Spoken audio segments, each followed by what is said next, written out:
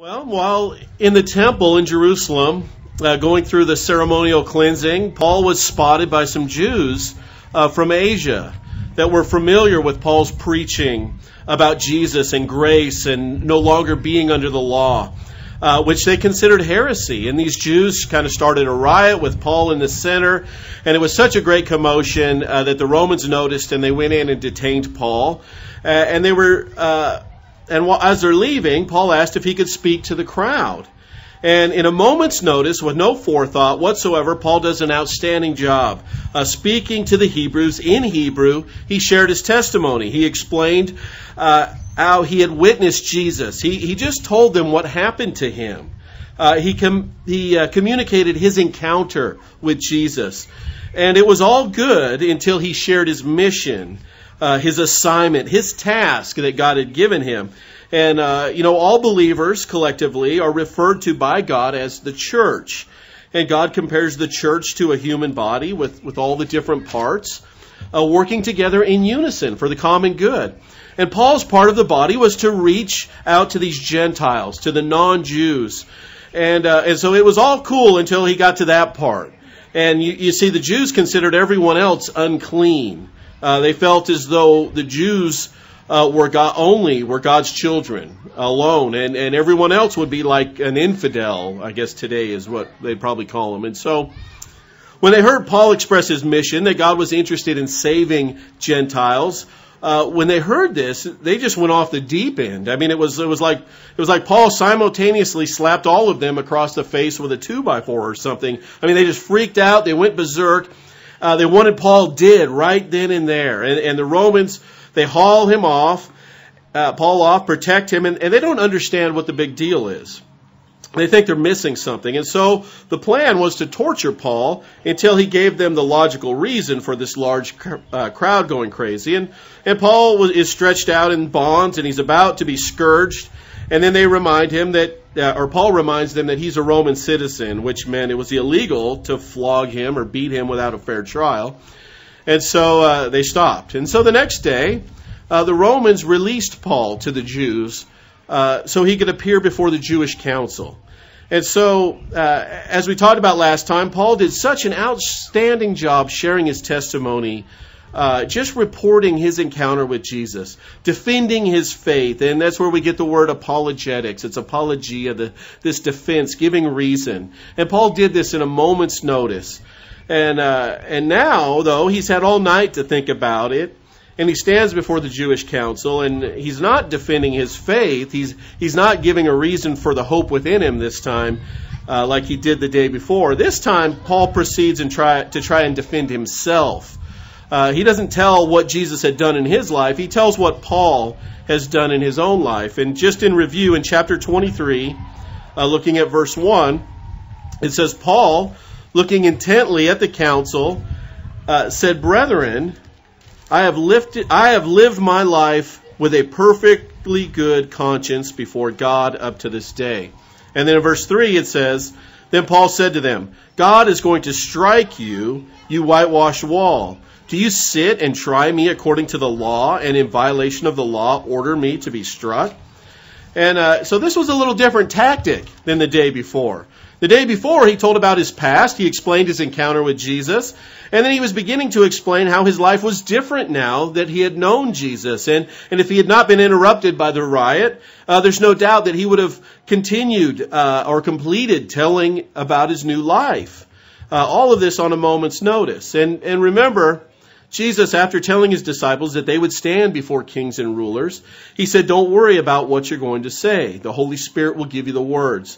And so after a long night, Paul on this day basically says in one verse, I'm good with God. And then in verse 3, he says, you're going to hell, basically. And not exactly giving a reason for the hope that's within him, is he? And as I thought about this, Jesus kind of expressed himself in two different ways as well. To the sinner, to the person that knew they probably weren't right with God, Jesus offered grace and mercy and forgiveness. But to the self-righteous religious leaders that were convinced they were right with God, Jesus would inform them that they were mistaken, that they were not right with God. And I suppose the lost people today could be grouped in these two classifications. Those that admit they've gone against God and His ways, and those that are kind of under a delusion that they're such good people, there's no way God would have a problem with them, or that God just doesn't even exist, that they don't have a problem with God because He doesn't exist. Either way, they kind of fall in that group. They're good. No need to worry about them.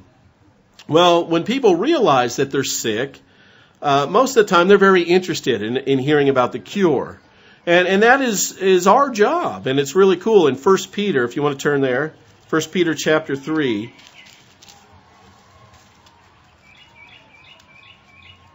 Towards the back, almost to Revelation. 1 Peter chapter 3, verse 15.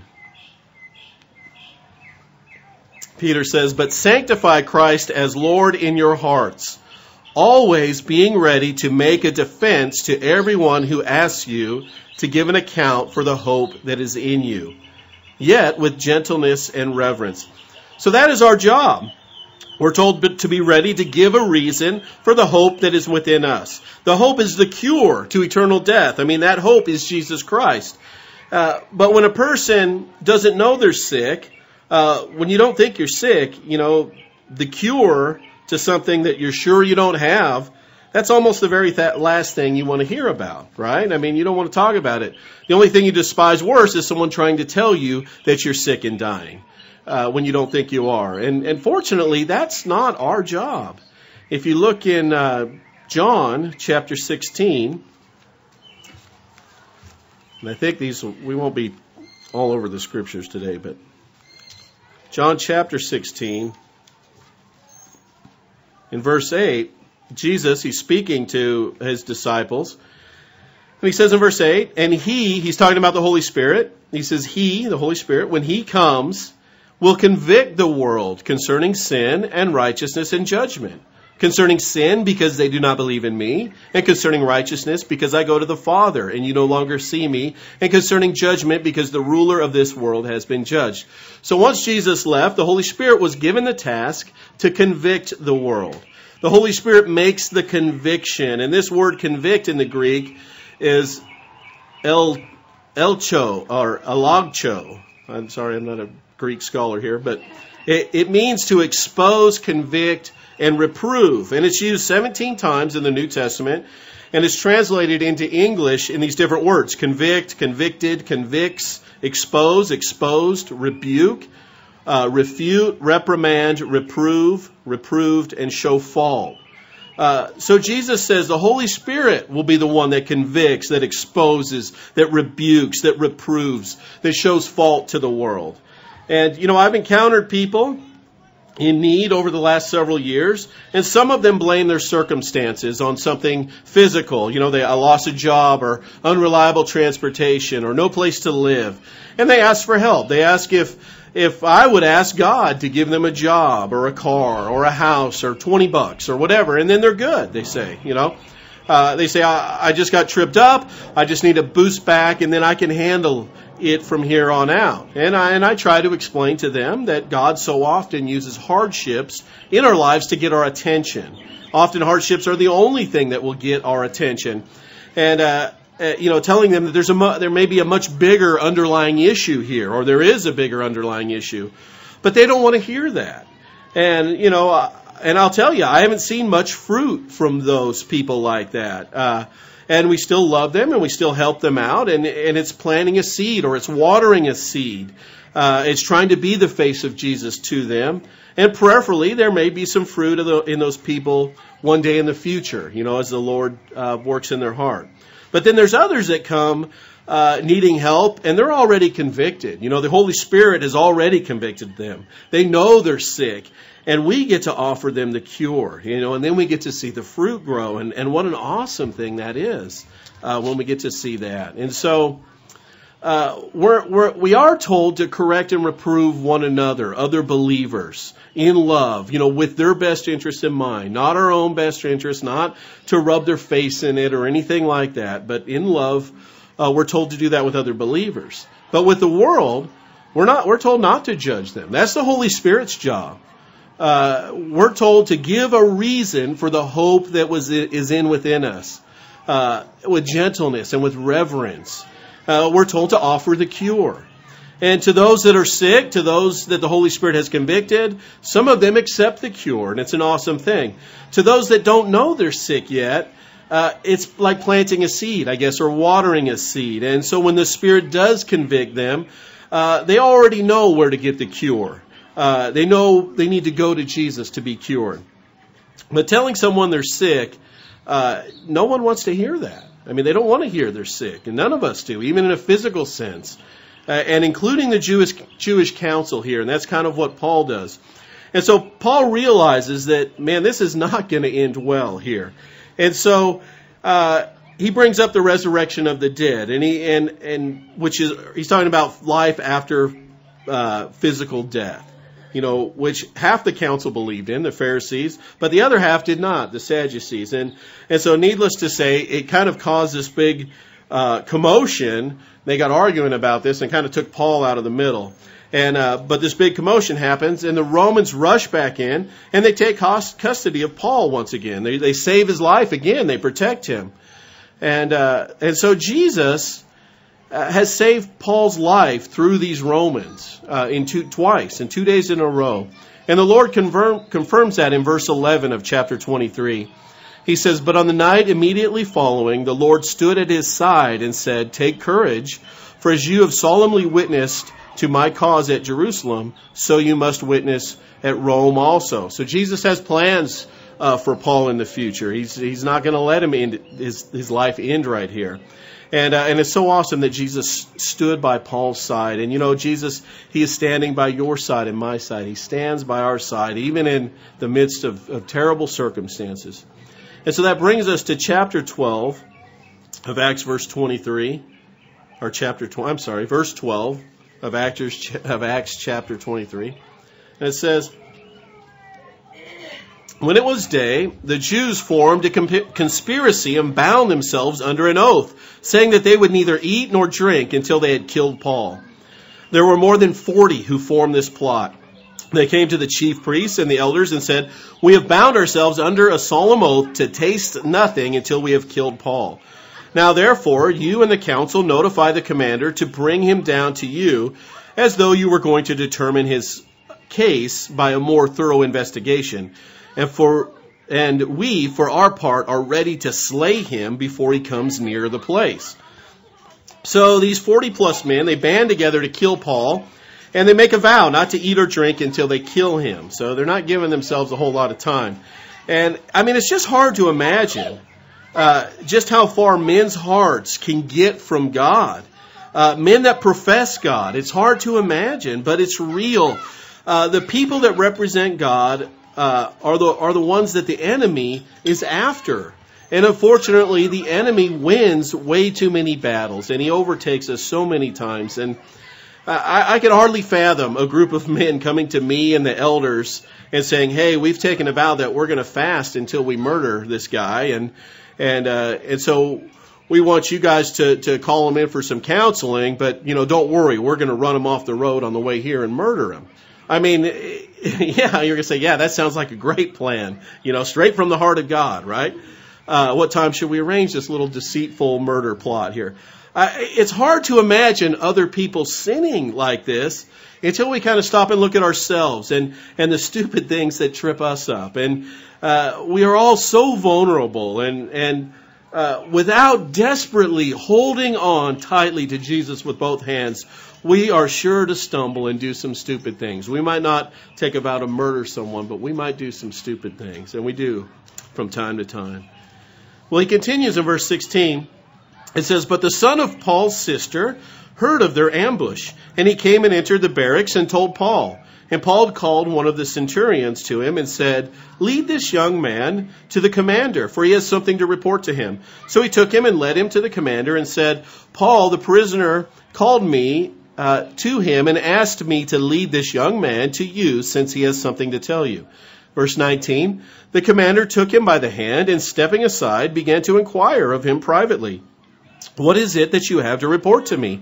And he said, 'The Jews have agreed to ask you to bring Paul down tomorrow to the council, as though they were going to inquire somewhat more thoroughly about him.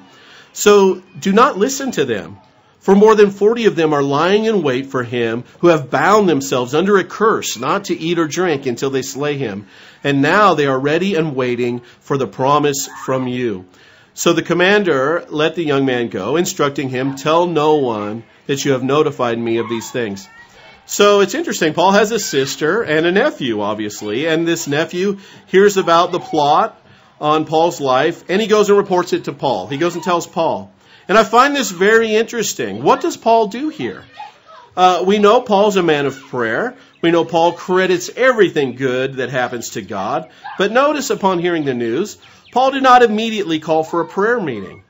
Jesus had just stood by his side, informing Paul that he was going to be given the reason for the hope within him in Rome. So Paul knew he wasn't going to be killed. So why do anything? Why not just blow the threat off? I mean, God's going to protect him. We know that. But it's very interesting. Sorry, the humidity is holding my pages together. So Paul knew that God was going to protect him. In fact, God had protected Paul twice, right? In just these last 2 days. And God saved his life twice. But who did God use to save Paul's life? He used the Romans, didn't he? And I think Paul sees how the Lord is operating here. And we know Paul encourages us to be in constant state of prayer, always prayerful to God. And so I'm sure that he felt that God intended to use the Romans once again to save his life. And so we're not told if Paul got on his knees in prayer or not, but we are told that Paul informed the Romans because he knew they would not allow it. And they had saved his life twice in the last 2 days, and so he knows they're not going to allow this plot to take place if he could just inform them. And if you haven't noticed, God is in the business of using people. God is the orchestrator, and people are like the tools in his hands. And unfortunately, we don't really compare to a professional Snap-on or Mac tool set. We're more like the China set, that you get at the dollar store. But nonetheless, God likes to use us.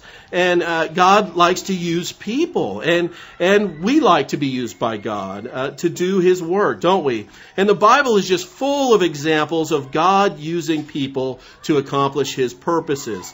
Some even don't want to be used by God, like Jonah. Some don't even know they're being used by God, like Pharaoh and Nebuchadnezzar. But God has given us brains, and he's given us gifts, and he's given us abilities so he can use them. Let me just give you an example. If I'm out in the yard and I'm cutting up a tree with a chainsaw and I slip and I accidentally cut my leg off, and Jill hears me screaming out there in the yard, what's she going to do? Is she going to be prayerfully dialing 911? Oh dear Jesus, pick up the phone, and Lord, let the ambulance get here quickly, and Lord, guide the doctor's hands to reattach Rob's leg. Or is she going to say, and go into the house and open up the laptop and turn it on and watch, how the little thing just goes and goes and goes. And then she's going to send out a group email. Hey guys, church, we're going to have a little prayer meeting. Rob just cut off his leg in the yard and he's bleeding out. You just go, if you want to bring a dessert, that would be awesome for afterwards. And he's looking a little pale out there. But anyway, and then, everybody comes over and lays hands on me and we're healed and go in for dessert. Well, not that God can't do that. I mean, could God reattach a leg with a doctor? Of course. No problem. It would be nothing for him. Could God fix a car without a mechanic? Sure he could. It's nothing. Could God prepare a meal without a cook? Yes, he has. He's prepared thousands of meals. We saw him feed, thousands of people. Could God be worshipped without musicians? Of course. Could God teach his word without a pastor? Well, I don't know about, of course. Of course he can, right? It's nothing. He doesn't need me or anybody else. None of these people, none of us are necessary for God to accomplish his work. Yet God desires to use people. So much so that God is willing to use a less than perfect tool set, a far less than perfect tool set. Tools that are sometimes unreliable. tools that get lost easily, tools that don't fit the application quite right, tools that are rusty, tools that are cracked and broken. God likes using tools. And I'm not saying not to pray. Heaven forbid, like Paul says, we should be in a constant state of prayer. But if you think about it, what takes more faith? That God would just provide a brand new vehicle in your driveway, as an anonymous gift, and I've seen that happen. Or that God would be able to use that barefoot shade tree mechanic in his overhauls to fix your transmission with a rusty pair of vice grips and a crescent wrench. So that he has enough money to feed his family that night. What takes more faith, really? I've seen God provide anonymous gifts, and it's an amazing thing. But I've seen some people that claim to be mechanics too. And for me, it would be much harder to trust God to use that shade tree mechanic sometimes, to be touching my vehicle. And God uses people. He loves to use us. He loves to make us a part of what He is doing. And it's so awesome. And even though we are all less than perfect, and we all make mistakes, and we all mess up sometimes, we strip the bolts out on the transmission until, Bubba gets back with the new set of tools from the dollar store or whatever. But somehow God uses us anyways. And even though we're less than perfect tools, we're being held in the perfect hands of God. And He is in complete control of the situation. God is in complete control of everything all the time. Always. He's always in complete control. So when things don't look great, when things are unknown, we just need to trust God. He's going to take care of it. Don't be focused on the less than perfect tool that God is using. Focus on the perfect hands of God that are holding that tool. God is always with us, and He is faithful. Even when we are faithless, God is faithful. He's always there. And so we need to trust God as He uses people in our lives, and all different kinds of people, in all different occupations.